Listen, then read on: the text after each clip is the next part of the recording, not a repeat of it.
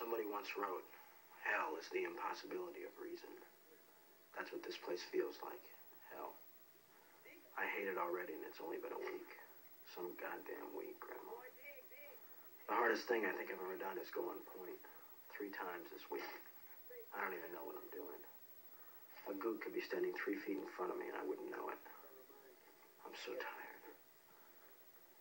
We get up at 5 a.m., hump all day, camp around 4 or 5, dig a foxhole, eat, then put out an all-night ambush or a 3-man listening post in the jungle. It's scary because nobody tells me how to do anything because I'm new. Nobody cares about the new guys. They don't even want to know your name. The unwritten rule is a new guy's life isn't worth as much because he hasn't put his time in yet.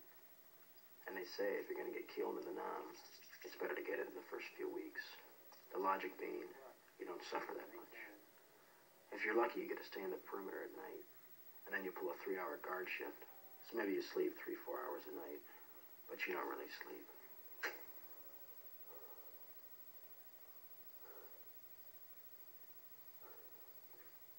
I don't think I can keep this up for a year, Grandma.